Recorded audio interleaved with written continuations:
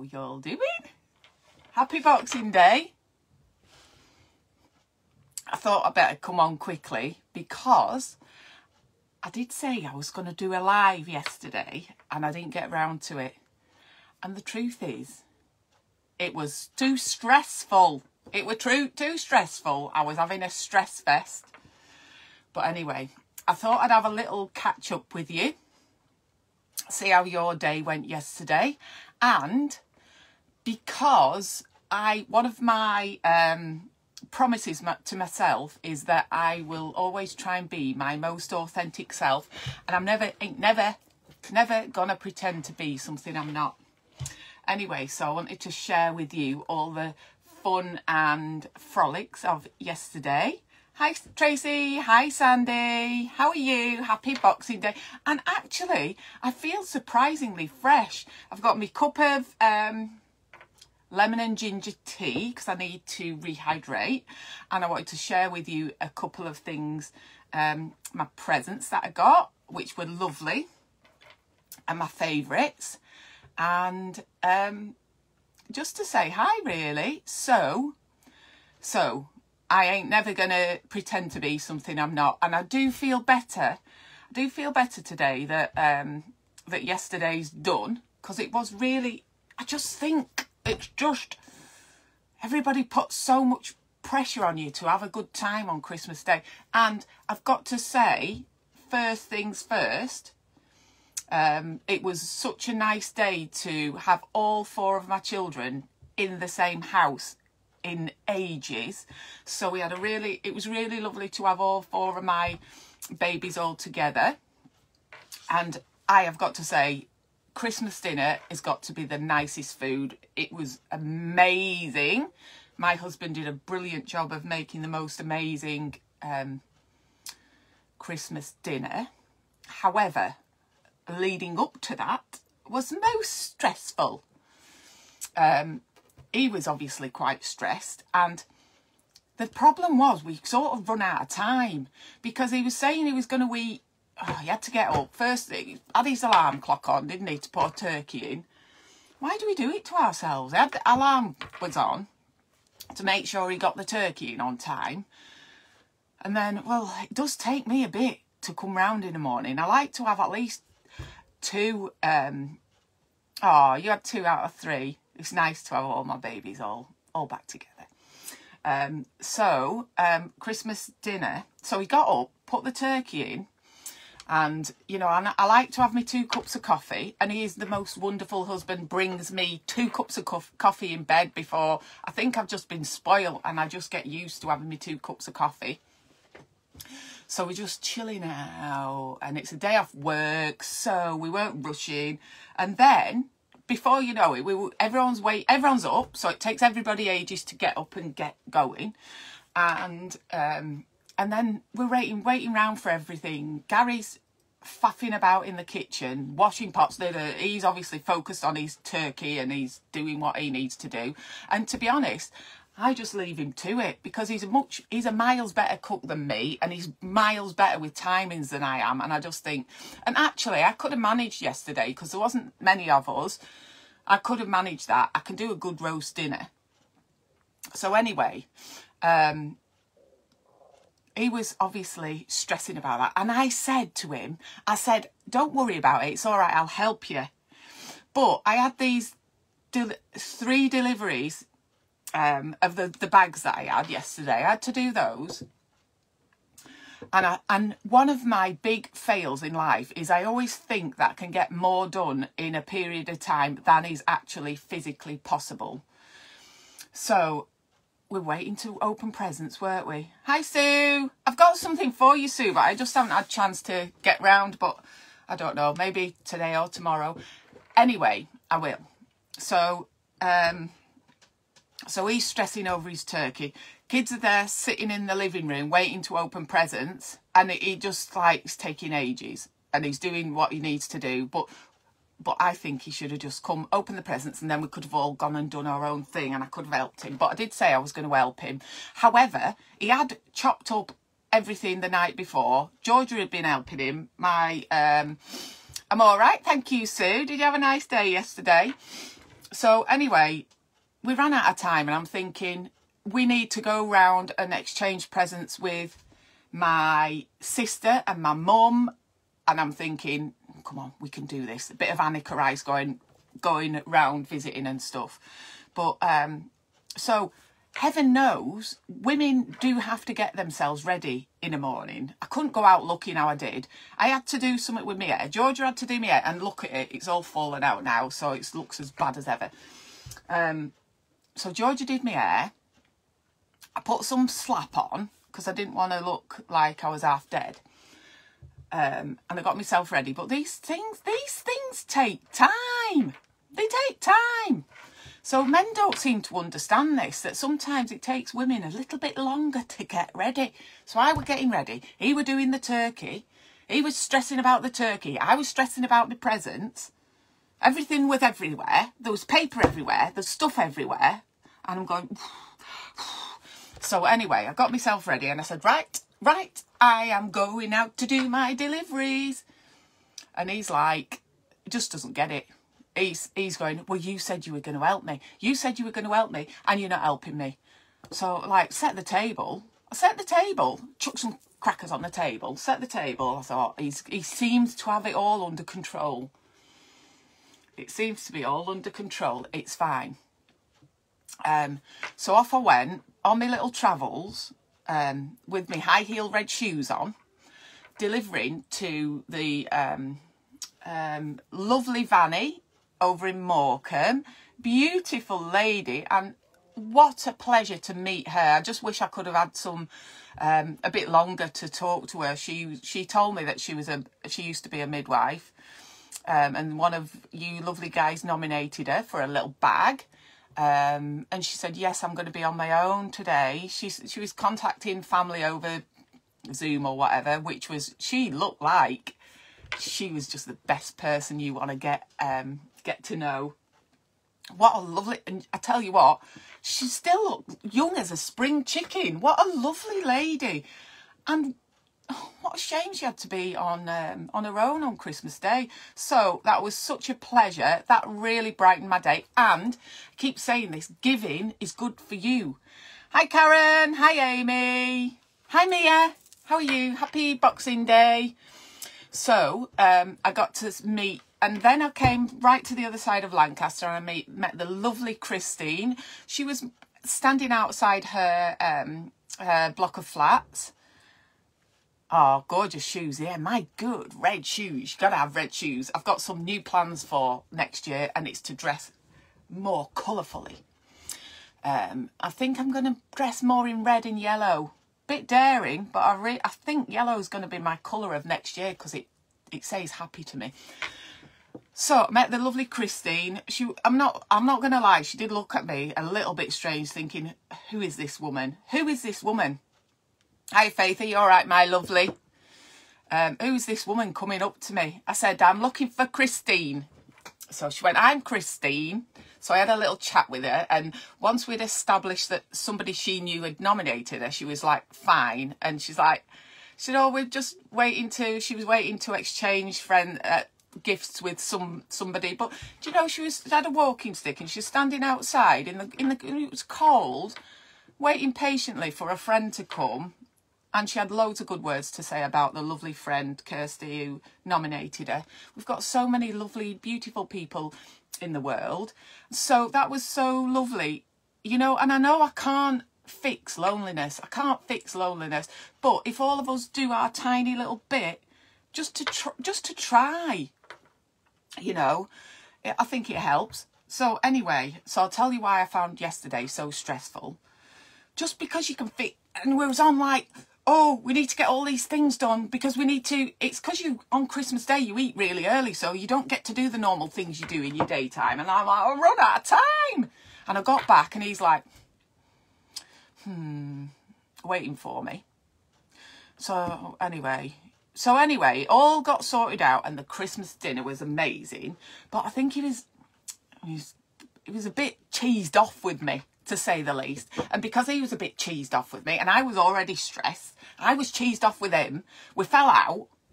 that's it. It was a good job we had other people to talk to. Otherwise, it would have been a bit of a lonely time for us as well. So this is the reality at Christmas. If people are spending time alone or didn't have the most amazing day, I had a nice dinner and I was really blessed to be with all my children. That was lovely. But do you know what? I can't help still. I've had a really, Monday and Tuesday was really, really stressful for me. And I kept asking myself, why are you stressed? Why are you stressed? Because I think it's the anticipation, and because I struggle with all the stuff.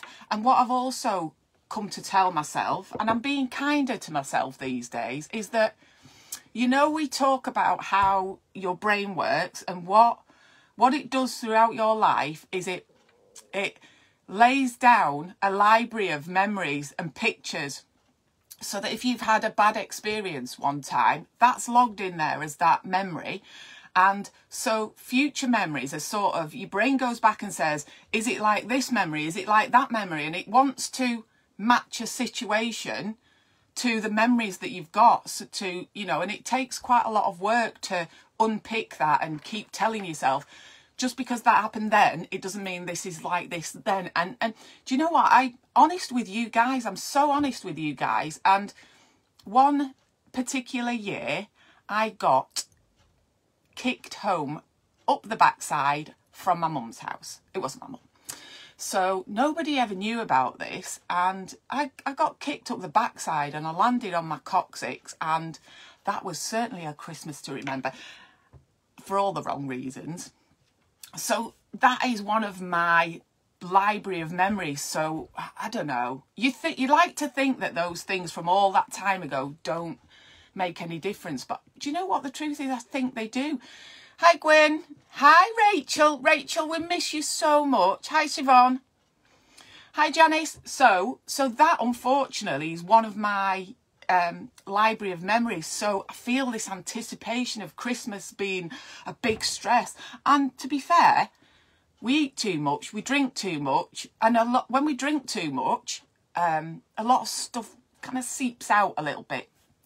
So that's why I'm doing dry January, so I can treat my body like a temple and get it back. I'm really going to be working a lot on self-care in January, and I hope you guys are going to be with me on this. So anyway, what else I wanted to talk about was, you know, it was a shame for the kids really. My Georgia, youngest one, she was quite well aware that me and the other half had a bit of a fallout, and I thought, do you know what? He's allowed to be stressed. He's allowed to be stressed. He's normal and he's the best husband ever and I love him to bits. But I talk to you like this because I know that I've got a really strong marriage with my best friend, and he treats me like a princess. He looks after me. He treats me like a princess. He always does, you know, does the best for me. He's my biggest cheerleader. But sometimes you have crossed words with your best friend, don't you? And yesterday was just a stress fest, and it all came out, and not a big, we didn't have an argument or anything. I just was giving him a little bit of a cold shoulder, and he had little digs at me through the day. Like I bought him a jigsaw. He likes doing jigsaws on Boxing Day, so I bought him a jigsaw with one of the photographs that of me and him and the dog sitting on our doorstep where we like to sit in France, in our beautiful French home that still needs lots of work doing. And he got it. He went, oh, another jigsaw. And he said, well, this picture's going to be so hard to do. He said, if only you'd picked a better picture. I thought, you know, I did try and pick a nice picture. Anyway, and then I bought him a new leather wallet, because he has the one that he's got is really worn and basically falling to bits, and I thought that'll replace his old leather wallet. And do you know what he said? He said, well, I like my old one, fits in my pocket nice. And I thought, he does. One of his good and bad points is he just says it how it is. And I thought, ungrateful. I thought, spending money on this. Anyway, any road up. So the point that I'm telling you this about is having our little disagreements yesterday and little digs at each other. That's just part of being in a loving relationship. That's just marriage for me. And, you know, most of the time we get on amazingly well and things go over my head and he says things and it doesn't bother me. However, yesterday I was probably super sensitive, super stressed, so it was a bit like fireworks going off. Anyway, I'm over it now, and what I want to tell you about is we've talked about forgiveness and it's gone. Yesterday is gone. Yesterday's done. Anything that was said and done that you didn't like, just let it go. Let it go, let it go. Because, I tell you why I let it go. Because it ain't doing you any good to hang on to that negative energy. So I am not waiting for him to say sorry to me because I think this or that or the other. And, you know, I'm probably just as bad because I should have just got over it yesterday. Because he did spend an awful lot of time making that beautiful Christmas dinner, and I will be having seconds today. So forgive with all your heart and don't hold grudges, because you're only hurting yourself. And I know he's a good person. I know he loves me to bits. I'm not going to wait for him to say sorry. I've already said sorry for being a grumpy cow yesterday. I'm sorry. But the thing is, I've got today off and I've got tomorrow off, and we're going to have some really lovely quality. I feel like the pressure's off now. All the paper and cack is all cleared up. All I need to do is stack all the presents neatly. The kitchen looks amazingly tidy, actually. We did a really good job yesterday.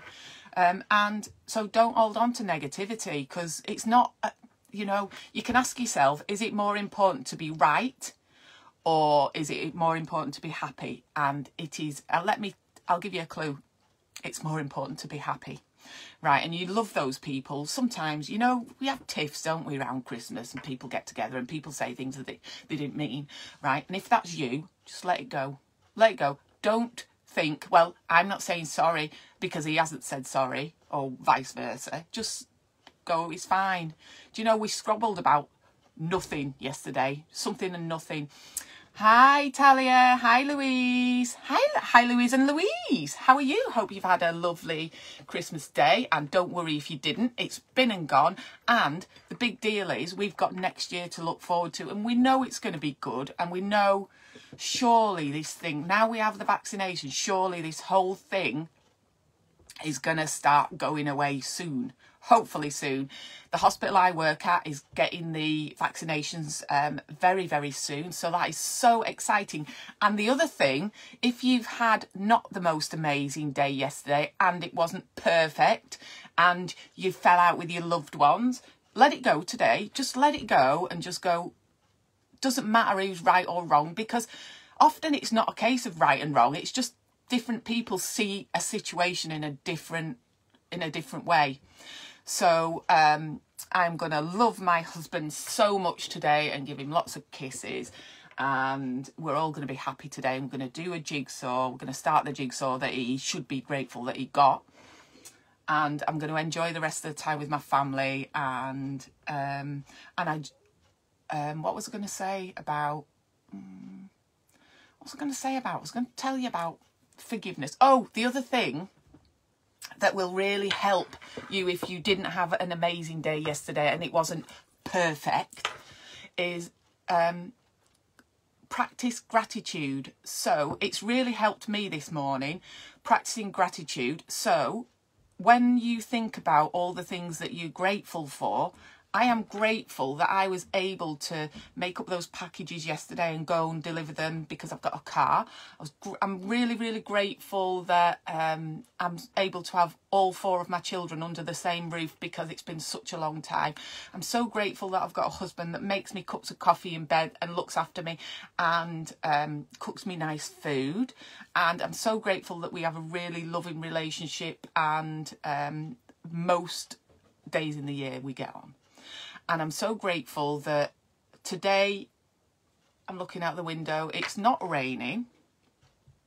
So we're going to take the dogs for a walk on the beach. And I think I'm going to catch up with my good friend Debbie, because, you know, when things aren't working out so well, you need your friends just to check in with her, see how her day went, thank her for a beautiful present. She dropped off this present for me, and she said, don't hold your breath when you're opening my present because it ain't that good, and I'm going to show you what she's got. Now, my friend Debbie came on holiday last year when it was all normal. We had an amazing time in France, and we had the big pool up.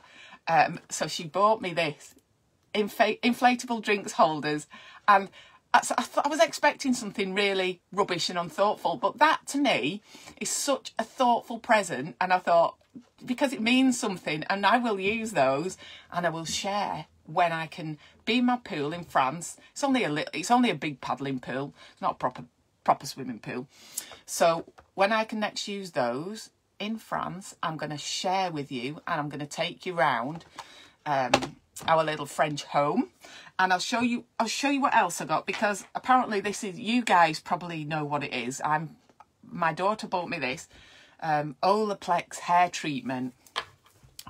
I've never heard of it, but apparently they do it in the hairdress. Olaplex hair treatment. It's supposed to avoid all this frizziness going on, so I'm looking forward to trying that. Hi Sarah. And let me share with you this. One thing that makes me love opening presents is when you get thoughtful presents.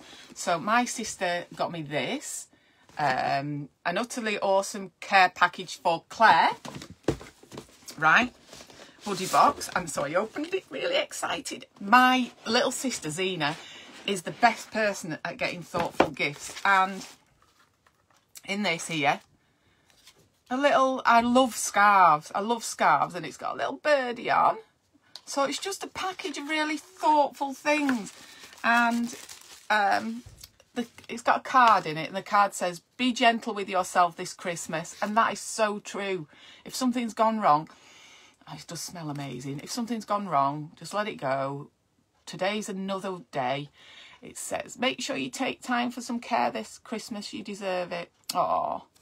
And she's put, maybe I can use some of this for some of my lives. So I've got that.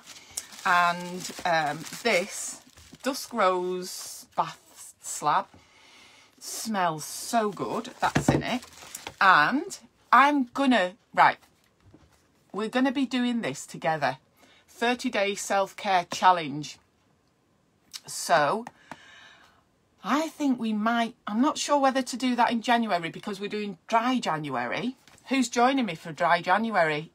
I'm not kidding you, this will be a challenge for me.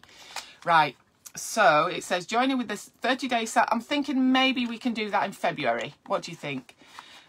So it's got all different things that we're going to do. So we'll do that together.